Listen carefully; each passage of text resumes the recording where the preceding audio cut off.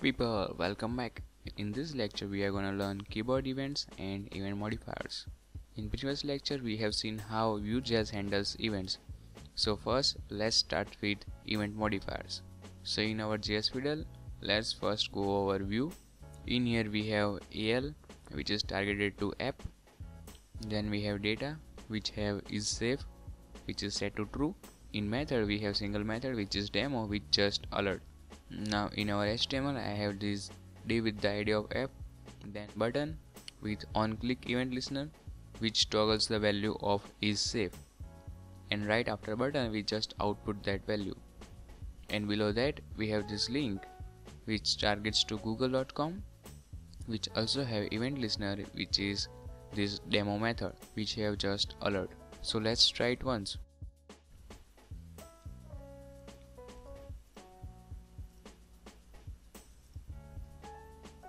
Okay, so our code is working fine. Now let's go over event modifiers.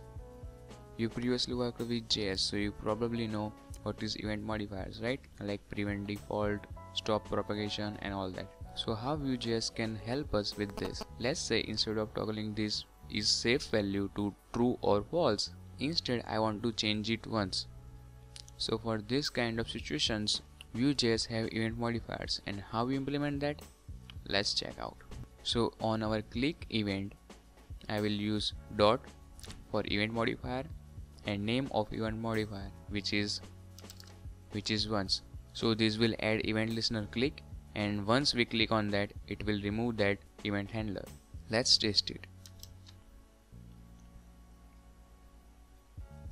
Now our value is changed, and now if I click on this again, there's no click event because of this event modifier once. Now let's see another event modifier. In this case we will have link which targets to google.com in another tab. So what I want to do is, so when I click here I will get this alert, and if I press OK, I will be in new tab with the URL of Google. But I don't want that. Instead I just want to execute this method. For this we can use .prevent. Now let's run this, and now if I click here, clicked, and nothing happens because of that prevent modifiers.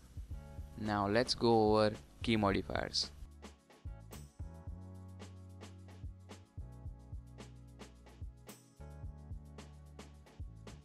Okay, so now we have this input with vModel equals to message, and our message is empty.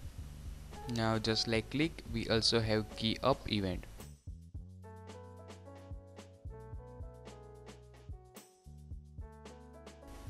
So now what this event will do, whenever I press key, this will console log our message. So let's try this.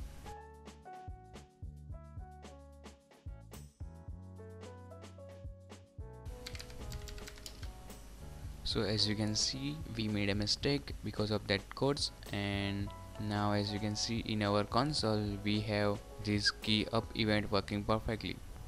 As I press something in this, our message is logged in our console. Just like other events, you can also attach event modifier to these events.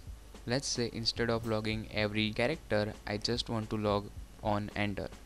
For this we have enter modifier.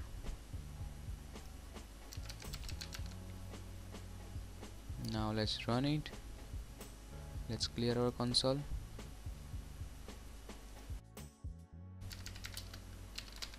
And now when I hit enter, our message get logged. So this is how keyboard events and event modifier works in Vuejs. See you in next.